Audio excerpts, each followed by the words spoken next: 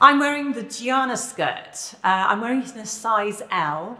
I'm a 12 to 14, I'm 5'8", and you can see how long it is on me. It's a sort of lovely, soft, fluid fabric, lots of movement, and a sort of cascade feel. It's got this nice, neat lining, so there's no question of it sort of gripping or getting stuck between your legs when you get up or anything like that.